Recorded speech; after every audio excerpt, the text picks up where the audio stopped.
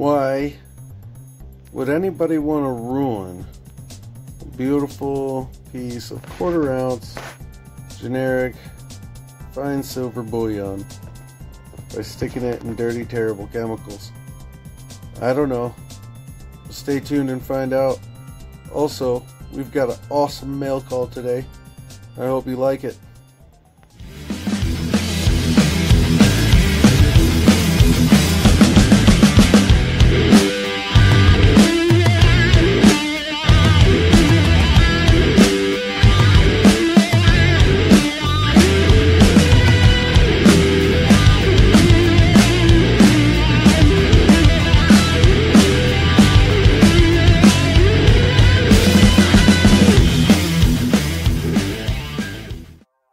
Okay, so we got a box from Mama's Gone Detecting, and Jenny and the boys found a bunch of glass. Jenny found a lot of it, and we sent it to her, and this is what she sent back. I'll read the card.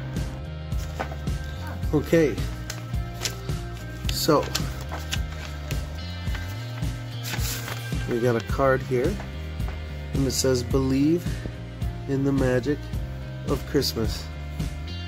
Christmas reminds us that wonderful things can happen as long as we believe. Wishing you a magical season. Best wishes for a great 2021. Sincerely, Mama's Gone Detecting.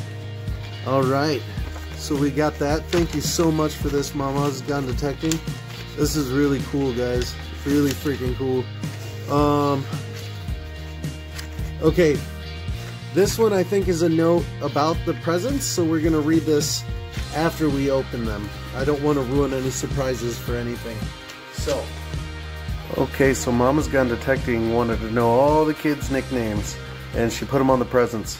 So we've got some presents in here. Oh, this one is to Yogi Bear. Yogi Bear! Yogi Bear, right there. That's yours. This is to Prexy Girl. This is yours. Prexy Girl. Let's switch here. This one is for Boone. This is for Moot. Does anybody know a Moot? Me. Oh, Moot.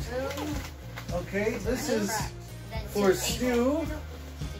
And this is to Dable. Where's it? Is there a Dable? Over here. Dable, here you go.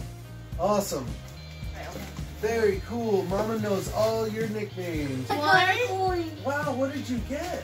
1 cent coin. 1957. Wow. United States of America. What is mine? 1958. Wow. That's very beautiful. Oh my, look what you got. Oh, that's beautiful. Wow, so each one of you guys go up and babe, can you... Oh, this is, look what Yogi Bear got. He's got a mouse.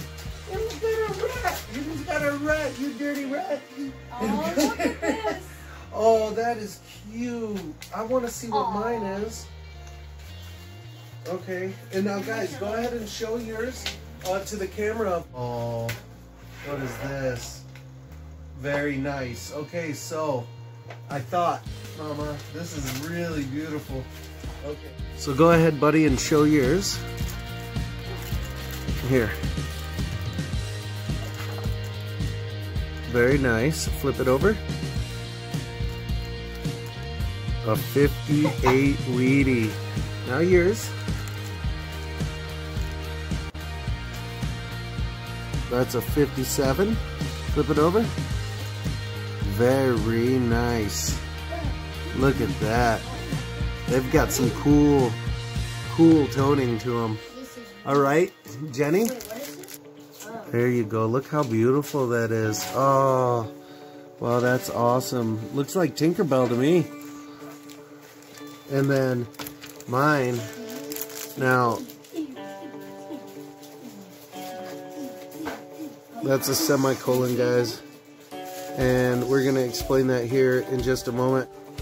And she says that mine and Prexy's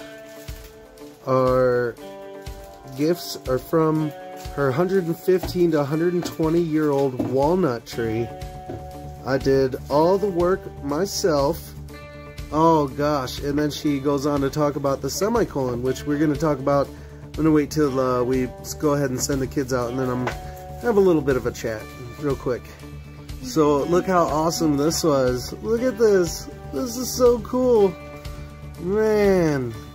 Thank you so much, Mama's Gone Detecting. Everybody, please. Yeah, go ahead, guys. Thank you. Thank you. Yeah. So everybody, please spend some time to go over to Mama's Gone Detecting. Tell her what a great time we had opening the presents from her, if you would, please.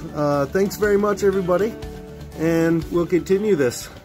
Alright guys, so if anybody doesn't know about the semicolon,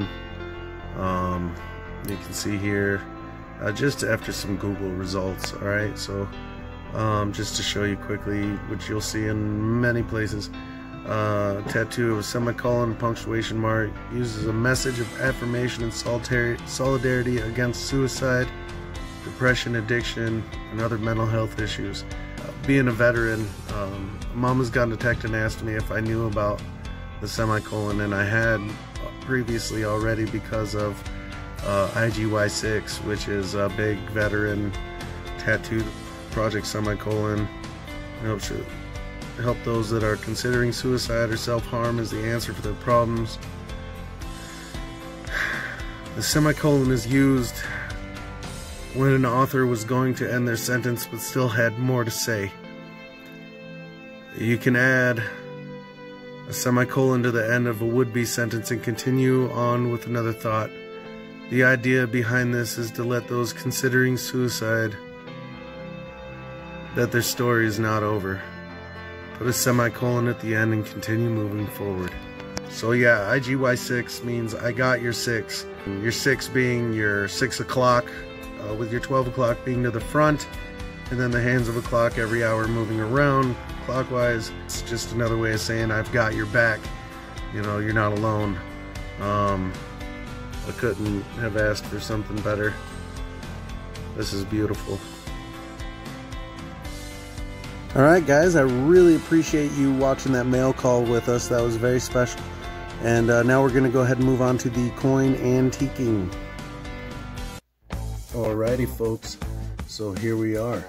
And what we're going to do is we're going to take these 3 coins that were either polished or ruined in some other way, and I'm going to show you those, as well as this was a reward prize. It's a 1/4 ounce. 9.99 fine. I'm going to see if I can't tarnish it, see what it looks like. So we'll see what happens when we antique some coinage and some fine bullion using bleach and some tap water. So to start out with, I've got my micro cloth rag to clean the silver before I put it in bleach. And from my understanding, this does not have to stay in very long at all. Let's get this here so we can see the reaction. Alright, so what I'm doing is I'm just wiping the coins down to try to remove as much of the oil as I can. That way the bleach covers the surface as much as possible the same. Okay, so this dime is pretty well wiped down from all oils, and you can tell it's polished, so into the bleach it goes.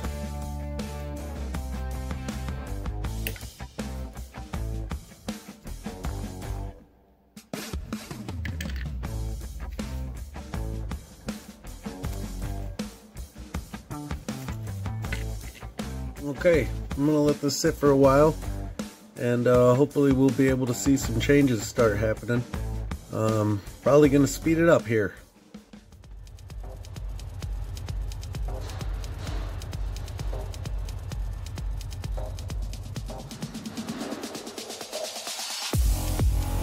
Okay, these have been in well over 10 minutes. If this doesn't work well, I guess I have to try it with straight bleach, but they are quite darker than they look on the camera, and I believe they're much darker than they were when we started. So alright, let's pull them out one at a time. Let's start with the dime. We put the dime in first. Now it doesn't look that tarnished, does it? But it definitely doesn't look polished.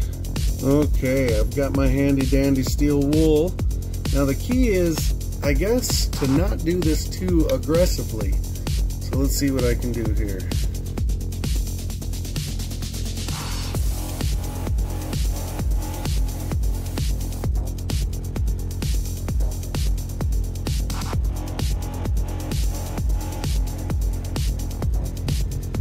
Yeah, it's really not coming up on camera as cool as it looks in person. It looks better down there. You can kind of see the tarnish and stuff better on the camera down there. But man, it looks really nice in person. Alrighty folks, we're gonna give it a quick rundown here. This is just a normal 40%. Here's the one that we artificially toned with bleach. I think I could have left them in there a little longer, but anyway, it looks a little different. The front, not really so much, but I might try liver of sulfur. Onto the quarter, yeah, whatever. It cleaned up kind of alright. Had some contaminations. Maybe I'll clean this with freaking soda and tinfoil. You know what I'm saying. Okay, here's the mercury dimes. Check this out. So this is the mercury dime that was polished, and this is a regular mercury dime that I pulled out of my bin. So you can see it doesn't look like it's polished. I don't know, that turned out pretty decent. I bet I can get it more even than that if I tried a little harder. But I'm going for pretty, not real, because I'm not trying to fake anything. I'm just making them look better than polished coins. So I think I'm going to get some liver of sulfur, try to get this whole background real dark, and then polish up the high relief real good. Again, if I left them in the bleach a little longer, maybe. Now this is what's real cool, guys. Check this out. This is the one that we antiqued. What it looked like beforehand. Shiny, and then that's pretty cool, I think. Oh, you want to check the back out? Okay, cool. We'll check the back out. No problem. Now again, if I spend a little more time on this, I think I could get it better, but like that, definitely bullion. That's what it is, bullion. But it definitely gives it more of that old money look. Again, if I had finer steel wool, or if I had liver of sulfur, which I might get, it doesn't look terrible, but I know I can do better.